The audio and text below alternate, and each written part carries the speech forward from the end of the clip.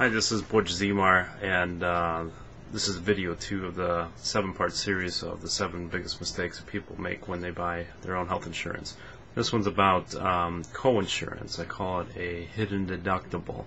The hidden deductible or co-insurance is basically the amount of exposure in that 80-20, the 90-10, 70-30 that people just don't calculate when they look at their options when they're shopping for the health insurance.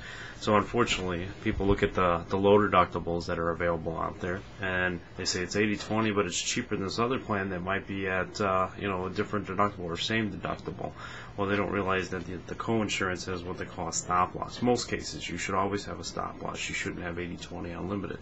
So what you should do is look at what your out-of-pocket expenses is. So if you have a $500 deductible, you may have a $3,000 out of pocket plus your deductible. So you have $3,500 total if something were to occur.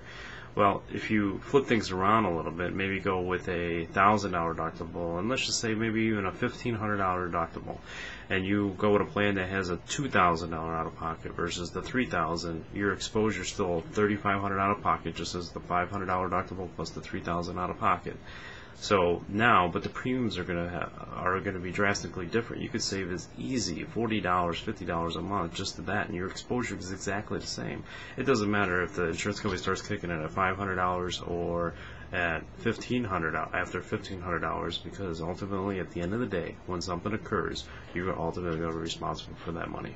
So why pay more money to the insurance company for the same exact exposure? You could flip it around and do other things. Most people go to the doctor for a lot of little things instead of going to the emergency room. I would hope so, because it's expensive going there, and people know that, and maybe that's one reason why they focus on low deductibles. But anyhow, the exposure you're looking at for the co-insurance could actually add up to a lot over a period of time, not only in additional cost at the time of claim, but also premiums over down the road. The additional out-of-pocket or additional premiums that you're saving, let's say even if it's $50 a month, over a course of a year, that's $600. I'm sure you could find something better to use that $600 for. So in a nutshell, be careful of your out-of-pocket exposure in addition to the deductible, and you might actually save monthly premiums if you calculate accordingly and have same out-of-pocket exposure, but just by changing things around a little bit. So I hope this helped.